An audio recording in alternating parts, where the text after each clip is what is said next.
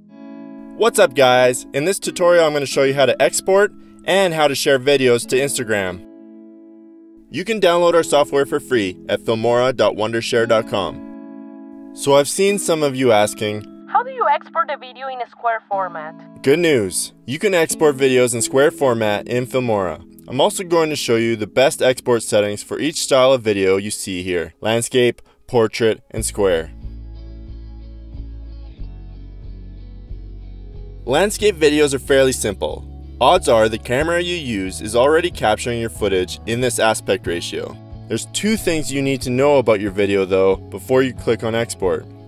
What is the resolution and what is the frame rate?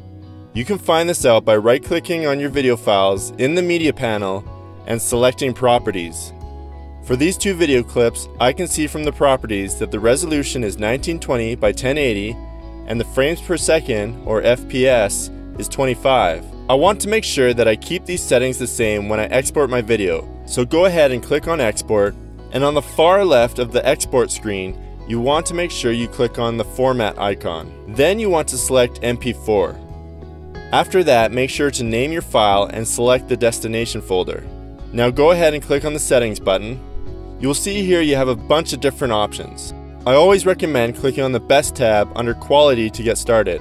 Then under encoder, go ahead and select H.264, or if you're working with high definition footage or HD footage, go ahead and select H.264 HD optimized. For the resolution, you want to make sure you set it as the same as the original footage.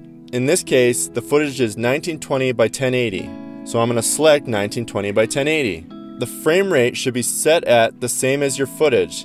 So my footage is 25 frames per second, so I'm going to set it to 25 frames per second. You only need to change one thing under the audio settings, and that's the bit rate. You can go ahead and change that to 128 kilobits per second. And there you go, now your landscape video is ready to be exported. For portrait videos, there are some extra steps you need to do before exporting. You will need to crop the video into the right shape. This can be done by using the crop and pan tool. You can find that in the timeline tools. If I go ahead and move the crop around, you can see it's constrained to a 16:9 aspect ratio. If I grab the side, the bottom moves as well.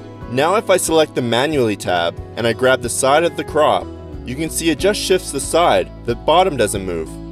So now I can go ahead and change the dimensions of the crop by entering a manual number.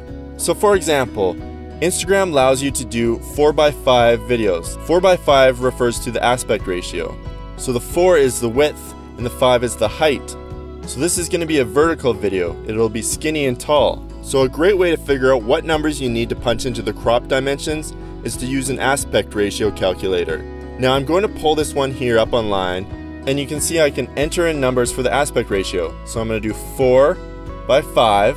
And I know the height of my video can't exceed 1080 pixels. So now I know the numbers that I have to put in for the crop. So I'm going to type in 864 by 1080, and then I hit return, and the crop will automatically resize for me. Now I can reposition it and then hit OK. I will do the same thing to any other clip I have in my video so that they all have the same crop applied. Now my video is ready to be exported. So the exact same settings I used for a landscape video can be used for a portrait video. The only thing you need to change is the resolution. Now in this case, this is a special resolution. You don't see it too often. But if you click on resolution, you scroll down, you can see there's a custom tab. If I click on the custom tab, it'll give me the option to punch in a manual resolution. Now all I have to do is use the same numbers from the crop, 864 by 1080. Once I've done that and I've selected the destination folder and renamed my file, it's ready to be exported. So creating square videos is very similar to portrait videos, except you will want to change the resolution. So again, go back into the crop and pan tool, make sure manually is selected, and then you want both sides to be equal. So in this case, I want a 1080 by 1080 crop.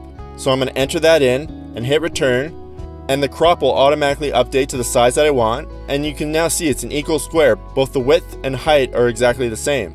I'll reposition the crop, then hit OK. Now I can go ahead and hit the export button. Now again, I can use the exact same settings I used for landscape and portrait, except I need to make sure the resolution matches the crop. So I'll go ahead, make sure custom selected, and I'll punch in 1080 by 1080. And now I'm ready to export my square video.